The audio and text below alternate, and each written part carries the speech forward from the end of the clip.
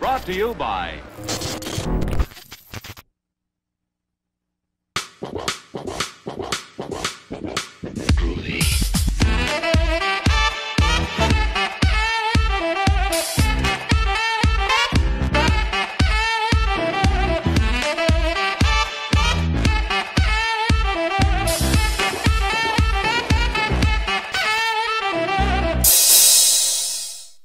Hey friends, welcome back to Embrace the Film. Today, we imagine the gravity of discovering a secret that threatens to tear your idyllic life apart. We ask the question, what would you do if you learned that someone you were close to, that you looked up to, who guided and nurtured you, carried with them a darkness deep within that made them capable of acts beyond imagining? Today we begin an investigation into the Clovehitch Killer.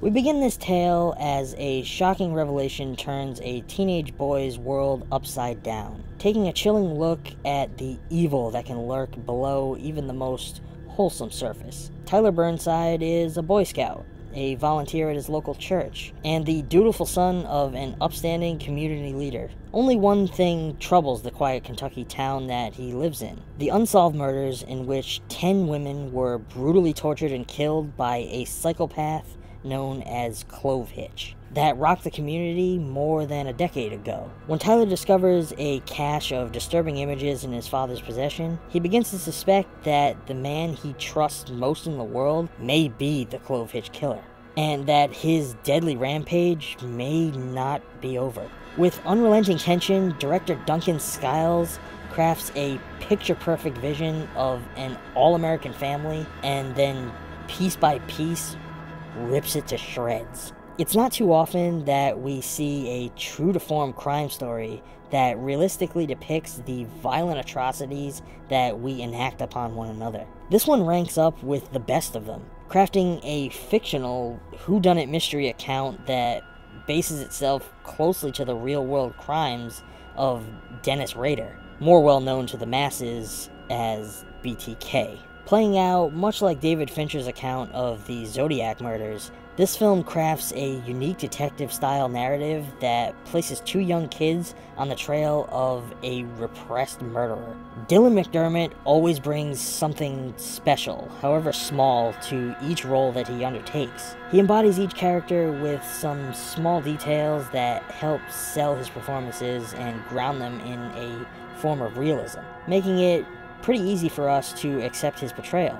Here we see him embody a wholesome everyman, a loving husband, a nurturing father, and a resilient community leader. The type of man who you would look up to and, for lack of a better term, idolize. He is stern yet comforting, a deeply religious man, leader of his son's Cub Scout troop, and a prominent, engaging, and helpful member of the community. However, behind each comforting smile and within every polite wave, there remains something off-putting behind his eyes that sort of sets us, as the audience, rooted into a well of unease. We watch him make a gradual shift in his tone and personality, bleeding flawlessly from kind and wholesome to rigid and sinister. McDermott is an actor that I feel doesn't get a lot of credit for his performances, but in my opinion would do well if given the chance to thrive in the right roles. The film is shot in a predictably standard camera style that, while taking few risks, grounds the film in a simplistic reality. It keeps things slow, taking its time to draw out the moments that matter,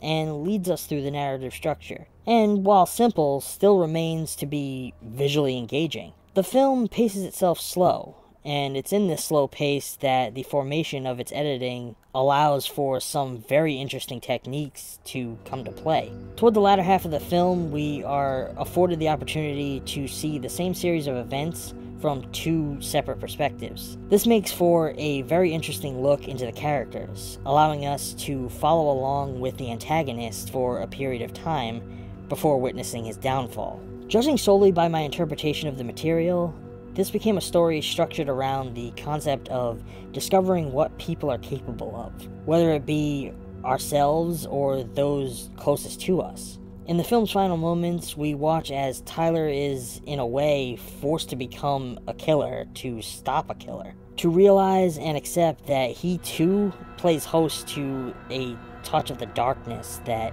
dwells within his father. We never truly know what intent lies behind another person, what darkness they hold back from the rest of society.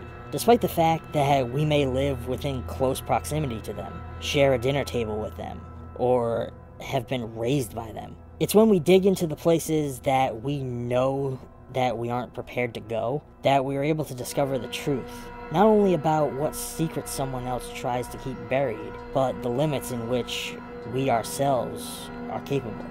I'm giving The Clovehitch Killer a B+.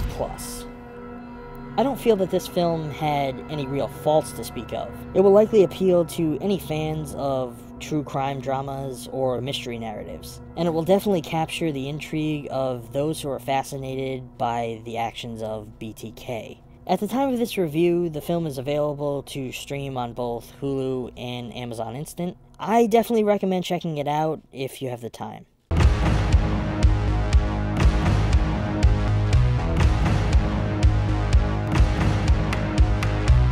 Almost there, bud. If you enjoyed today's video, please feel free to let me know. It's just a quick scroll down there to that comment section below. If you're enjoying the channel more than words can describe, shoot me a thumbs up and feel free to subscribe. If you'd like to show your support even more, come find ETF on Patreon or Tippy, where every pledge and every tip brings you rewards galore. Not to mention allowing me to bring you more films to explore.